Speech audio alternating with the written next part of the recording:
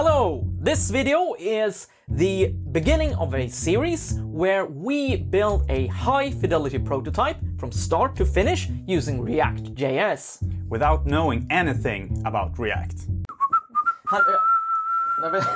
What's the sound he makes? It's just a... Okay, let's Google Travis. Hey everybody, how you doing? It's like 1:30.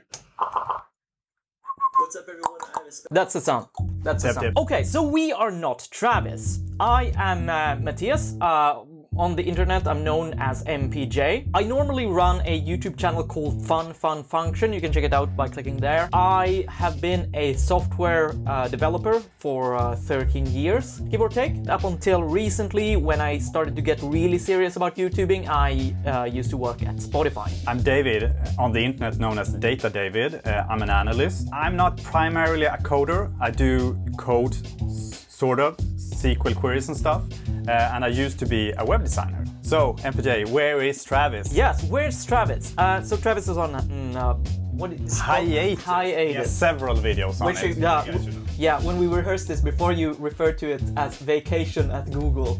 Thing is, he's kind of feeling guilty that there's no content on the channel while he's gone. So he asked us to fill in for him a little bit. What we're gonna do here is very different from what I usually do on Fun Function, which is a nice segue into the fact that we are not building a complete product, we are building a high-fidelity prototype, because we think that that could be very useful to you as a designer. You're limited by wireframes and balsamic and InVision clickable images. We want to build something real, so when you show it to a stakeholder, they can actually use it and understand your entire idea and what you want to build as a real product eventually.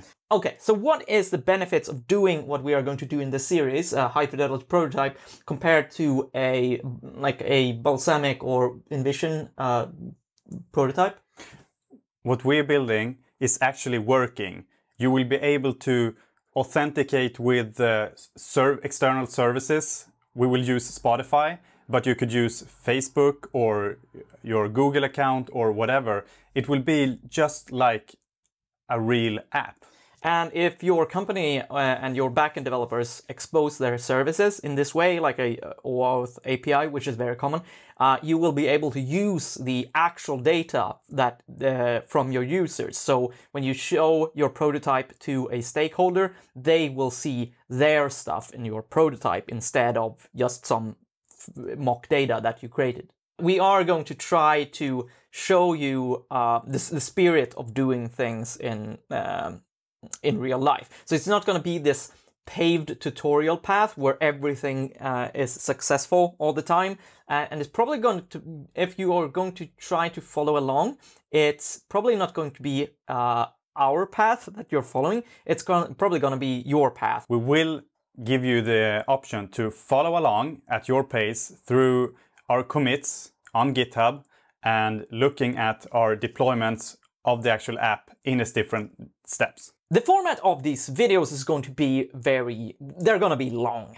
Long. Yes. And the reason for that is that we want to show you the whole process of building these things with mistakes and all. Like if we find ourselves staring at documentation for 20 minutes in silence, then we're going to edit that out. But otherwise, we are going to leave almost all of the stuff in. As we said before, we're going to build this high-fidelity prototype from start to finish without anything installed, anything written, anything. So we're going to begin by doing some sketches. Yeah. And then we're going to move on to really practical things like installing Node and NPM that we're going to need for installing React, which is the next step. And then we're going to start doing some dummy components with just some sample data, I think. Or not even that, I think it's just placeholders. And then we're going to introduce you to GitHub, some GitHub basics and how to commit code. Then we are going to deploy this thing, our skeleton, to the internet using Heroku. And after that, we're going to create some playlist components. Yeah, because we're going to use the Spotify API as kind of a placeholder for the thing that is probably when you do it, when you do high-fidelity prototype, you're going to use the your company's backend so that you can get at your customers' data. And After that, we're going to do some styling on it, which is probably the section where you are going to feel most familiar if you know CSS. And then we're going to authenticate with the Spotify API. Basically log in so that you can get access to your Spotify data and so that the app gets access to your Spotify data.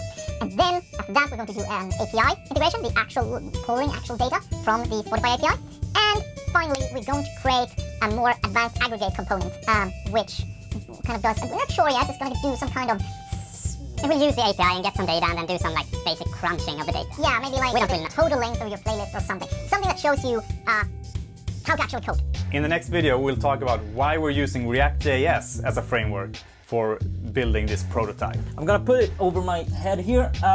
So the idea with that episode is to understand why we are using React. So it's not gonna be a lot of action. It's going to be us selling React to you, why React is good for this, and